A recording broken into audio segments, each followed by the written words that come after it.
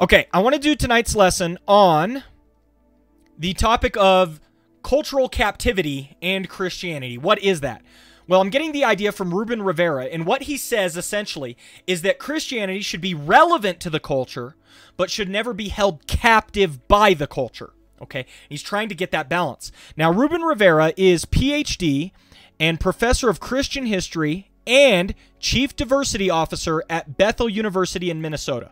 Okay, and he taught a over hour-long seminar titled Christ, Ever Culturally Relevant, Never Culturally Captive, Freeing Christianity from Bias and Cultural Captivity. So that's his goal. Now, I want to give you a little bit of the perspective that he's coming from, okay?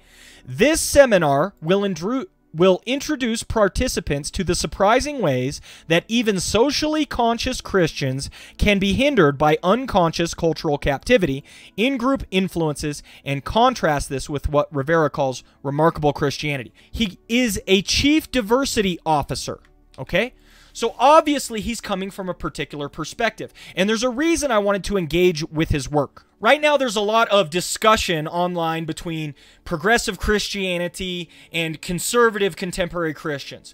And I don't know if you also know about all of this woke gospel infighting that's going on within certain denominations, okay?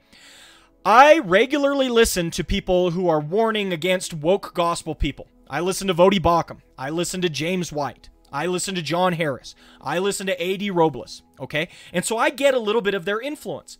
But here Ruben Rivera is coming at this issue from a slightly different perspective. And woe be it to me if I surround myself in an echo chamber and only listen to those people that I'm familiar with, okay? So I wanted to jump into Ruben Rivera's material, Chief Diversity Officer, and he calls himself a socially conscious Christian. Let's see what he has to say. I thought his talk was very good, and he had many, many good points. I'm going to try to summarize it and then just give some of my ideas and thoughts. Here's what he essentially says. This is where Ruben Rivera starts. He says, we have a problem as Christians where we are trying to take the one way of Christ and have it to impact the cultural manyness of the nations. The Great Commission, right? Go therefore, make disciples of all nations, and you're going to do that to the ends of the earth, okay? Well, in the process of doing that, we have Christ, the one way of salvation, and he is going into the cultural manyness of the world. So we just inherently have an issue that we have to deal with. How does the one way meet cultural manyness? What Rivera says is we have a problem, and our problem is that we are inescapably embodied. What that means is you have a particular context in which you believe certain things. Wherever you're born in the world has a massive impact on the beliefs that you have. Has anyone ever told you that the only reason you're a Christian is because you live in America, and if you had been born in India, you would be Hindu instead? That's the idea, right? And because we are born in certain areas, we have a confirmation bias that tends to keep us stuck in these modes. You're raised in a certain context, society, and culture, and so you're basically stuck because you are inescapably embodied by a human being. This is what Rivera is calling cultural captivity, okay? This is what's making you culturally captive. You're captive to your culture.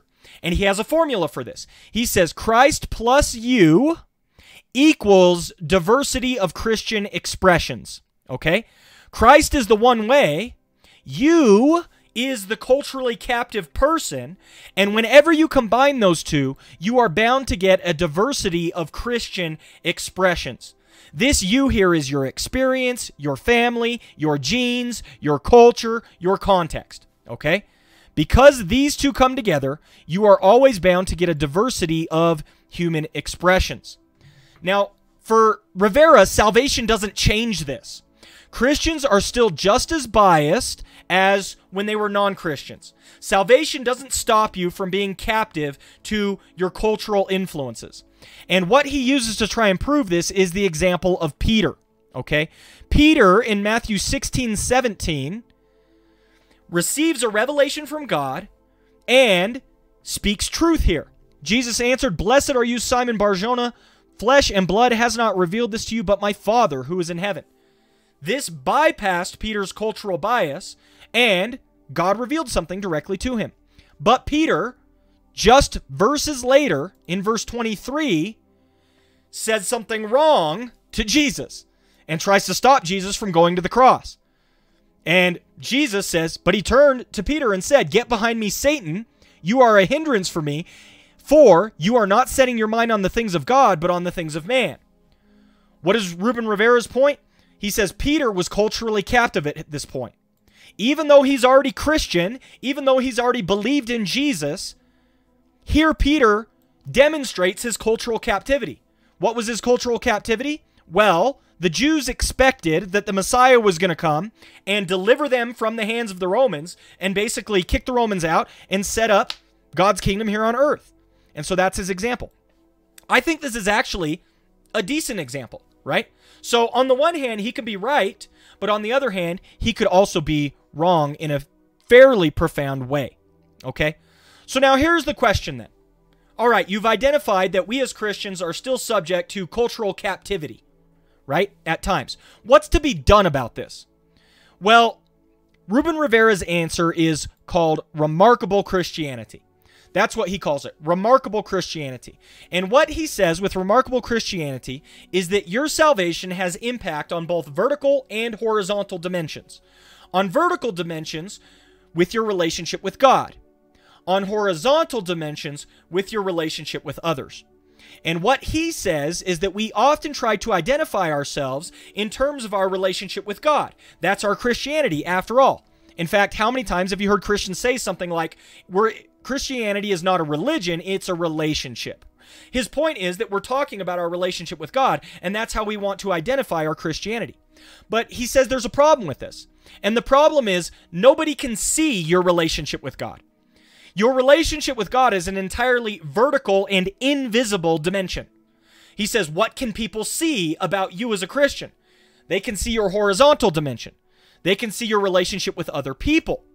That's all of your faith that the world can see. And so, we as Christians need to emphasize the vertical and horizontal dimensions of Christian discipleship. That's what he says.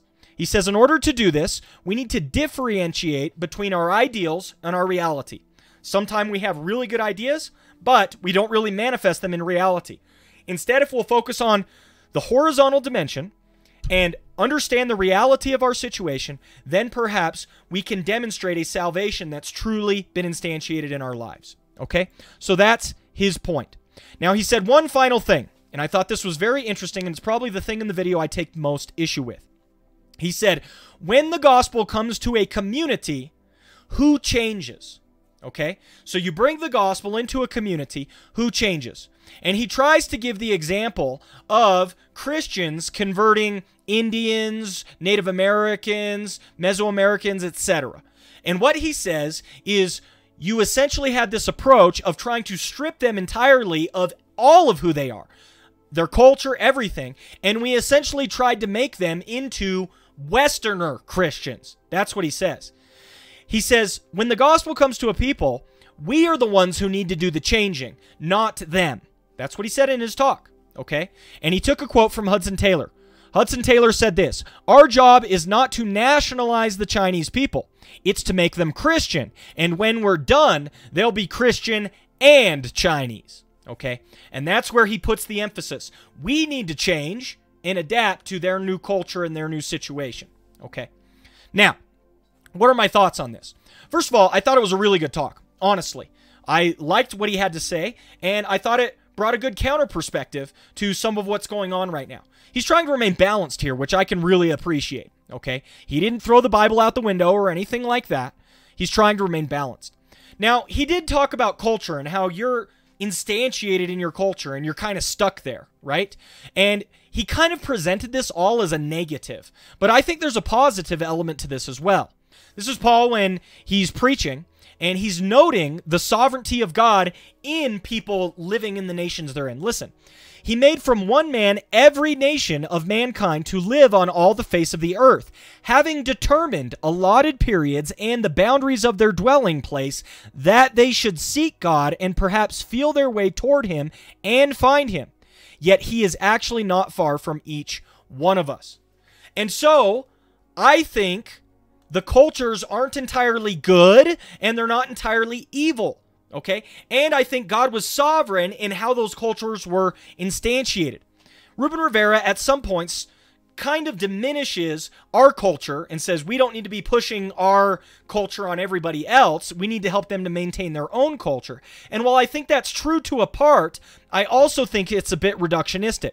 This is not an either or, but a both and, okay? And I want to illustrate this with just a little picture here. Here you have church and culture, and notice how they're feeding into each other, okay? Now, a lot of people might think that this is a vicious circle, that you either take one paradigm or the other, and they just feed into each other this way. Because after all, your culture is going to interpret how you understand and do church, and how you understand and do church is going to interpret your culture. And so we have a vicious circle here, and you just have to pick one and jump in at some point. But I don't think that's the case. This reminds me of a hermeneutical spiral, okay? If you want to learn more about the hermeneutical spiral, get Grant Osborne's book, okay? The hermeneutical spiral looks like this, okay? What it is this is not a vicious circle, but instead it's a spiral. And we spiral in, narrowing ever and ever closer to the truth. Again, this isn't an either or, it's a both and. There are aspects of the culture that should remain, but there are also aspects of the culture that should change and be sanctified. Similarly, there are aspects of the church that is feeding in that should remain, and there are aspects of the church that should change in response to the culture it's encountering and be sanctified. In this way, we get ever and ever closer to the true sanctified aspect of the gospel impacting a specific culture or society, okay? Now, there's a context in which I want to bring this up, and this has to do with John Vervaeke's concepts of reciprocal broadening versus reciprocal narrowing. If you do the spiral the right way, okay, find the best aspects of the church, find the best aspects of the culture, and utilize them to get closer and closer to the sanctified truth, then you have a reciprocal broadening, in his language, to get ever and ever closer to the sanctified truth, okay? However, if you emphasize the worst in each, the worst aspects of the culture are informing the church, then the worst aspects of the church informing the culture, you have a reciprocal narrowing, okay? Moving you further and further away from the truth. And this is the same behavior pattern that addicts undergo. An addict is actually undergoing reciprocal narrowing. And I know it looks backwards here, but that's how the idea is properly conceived of. You're narrowing your options because you're moving further and further away from the sanctified truth. The reciprocal narrowing causes you to get stuck in that negative, addictive cycle and pattern of behavior, okay? And this is what happens if you don't get this balance right. And so I think this is a both and, not an either or. When it comes to Ruben Rivera's work, I think the problem arises in the specifics, okay? He brings up, we shouldn't try to change them. You know, we should just try to bring the gospel, and in the end, they're going to be Christian and Chinese. True, but what aspects of Chinese culture need to be adjusted to the gospel, and what aspects of Chinese culture are good, holy, righteous, and good, and don't need to be adjusted at all by biblical norms or standards? That's where the rubber meets the road. And I think that's where Ruben Rivera's problem meets its hang-ups. Which parts are Bible and good and needs to be instituted, and which parts are cultural and need to be retained based upon the impact of the gospel in that context. That's where the rubber meets the road. That's where problems arise in determining the specifics. All of that said, I think Ruben Rivera's model is a good start. I think it's a good start. He's trying to emphasize the both and, not the either or. I think it can set us on the right path, but I think more work needs to be done regarding the topic. Okay? So, good discussion, honestly. And again, Ruben Rivera coming from a perspective that I don't constantly listen to or anything like that, and I thought he had some fantastic things to say. Okay? Good start. More work needs to be done, but those are my ideas on that concept.